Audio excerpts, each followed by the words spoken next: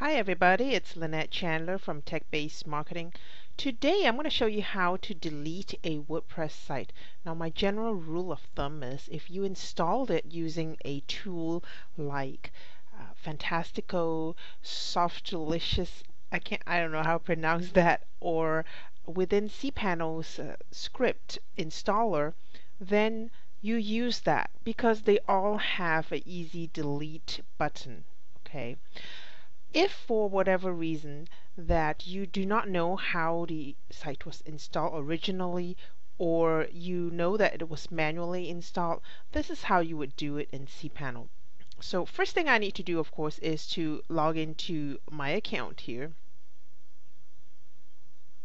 And once I'm in the account, I'm going to go ahead and click on File Manager.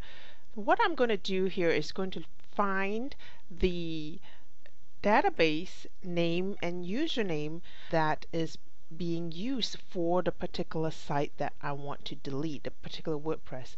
Now I've got WordPress in many different folders on this particular site because it is a teaching site, but what I want to delete is this folder right here. There is a WordPress site inside this folder. So I'm going to open that up.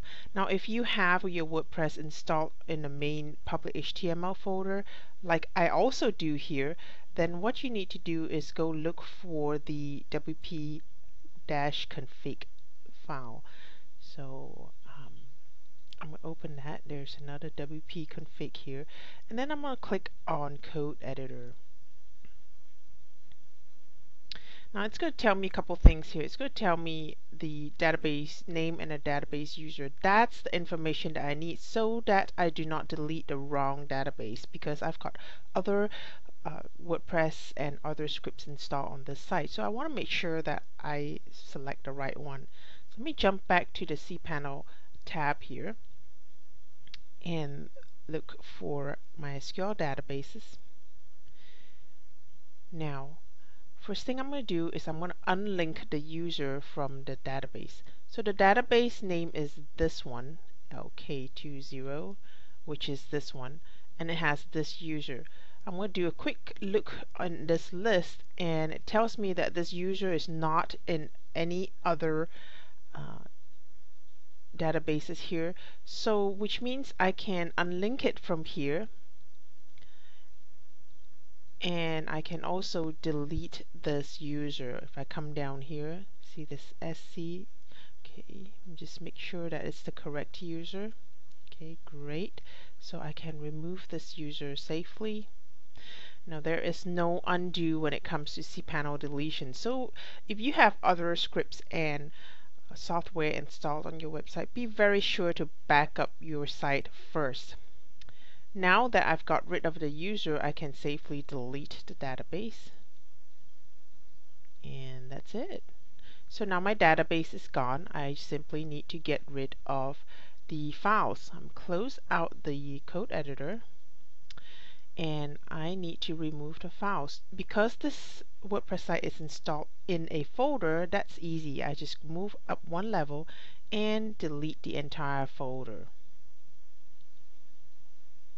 And that's it. My WordPress site is gone and I'm ready to start afresh.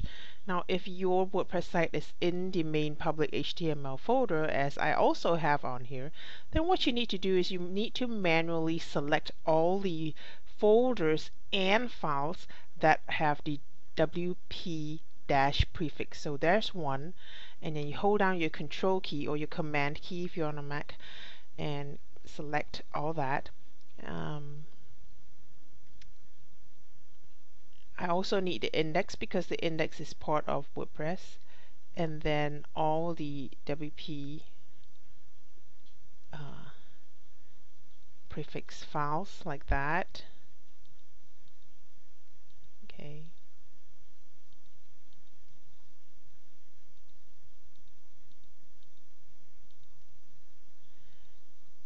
All of those, and also XMLRPC because I happen to know that it's part of WordPress. Alright, so I've got all of that, and then I just click delete. Right? Of course I'm not doing it here because this is one of the sites that I want to keep. But that's it. Super easy and super simple, and I hope that helped you out.